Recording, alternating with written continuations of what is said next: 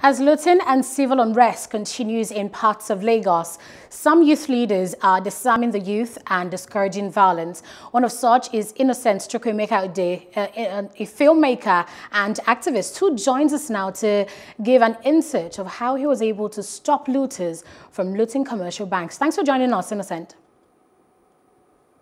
Innocent, can you hear me? Yeah. All right. There are several viral videos of you disarming young men, trying to loot. So just walk me through that experience. How was it for you? I'm watching the videos myself, and I can't really imagine how I was able to put that off. I had been through a very tough 2 days, back-to-back situation of rescuing young people and taking them to the hospital. I mean, that was how it all started. First of all, there was a situation at Lekki toll gate that led to me moving about 12 to 13 people to the hospitals around Ideh with my car because they'd been hit by bullets from gunshots. So that happened that night, and I was awake till about 6 a.m. donating blood, getting my family members and friends, taking them to these hospitals to donate blood to these victims. And that was day one. And the next day, I thought life was going to be calm. But no, we had this situation of the hoodlums coming out to take over the whole situation and creating chaos in the state and in the other parts of the country. And as regards for Lagos, we had the hoodlums coming out, they were breaking stuff and creating problems. And there was now a second situation somewhere around Lekki and Ideh axis that was between the police and the hoodlums. And it was like a war scene where they exchanged fire for about 7 hours. I am not exaggerating. Anybody who lives around the Ideh axis will tell you that the police and the hoodlums exchanged fire for about 7 hours. Everybody literally ran. Now, after that happened, there were over 40 people that I managed to move to the hospital. At some point, the hospital was filled up with people. And I can tell you that Durham Hospital had about 27 victims. And some I took to Granville Hospital at VGC. That's fine. If you can hear me, Innocent, we see that this protest started out peacefully across the country. And then we saw that violence, started to occur in different parts of the country. Some would say the youth are entitled to be violent. Would you agree with that? No. Nobody has a right to be violent. It's supposed to be a peaceful protest, but at some point, it was hijacked by the hoodlums who created chaos in the state.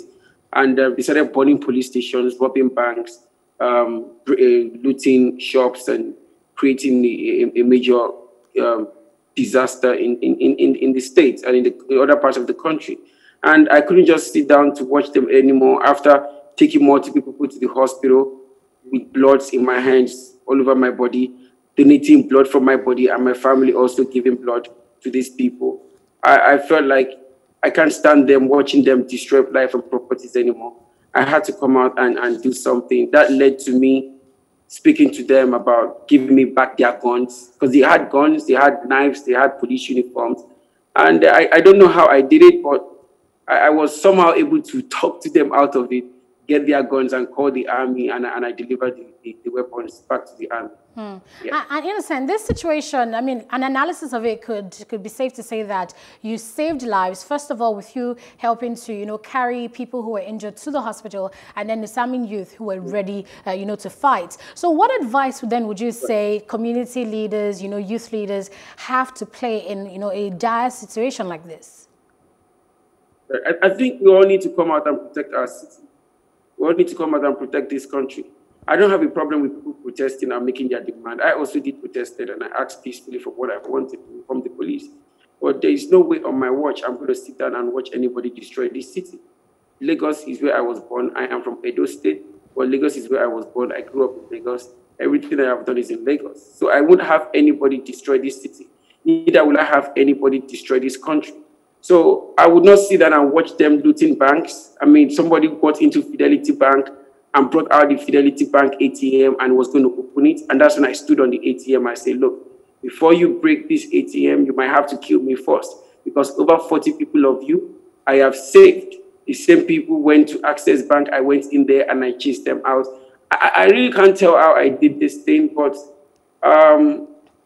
I guess God was with me, and he made them listen, because they probably would have hurt me, but I wasn't thinking at that moment, and I just wanted sanity, and I still want sanity in my community. I want sanity in my country. And anybody who is creating problems out there, they need to stop. And I encourage and ask every young youth, every young leader out there, you must protect this country. You must protect this city. You know, you must protect people's lives and property. You must do, also, when you are trying to protect, you must do it peacefully. Have conversations, give them reasons to stop. And I'm sure they would listen. Thank you very much for your time, Innocent. We do hope calm is restored very soon. Thank you so much. Thank you for having me.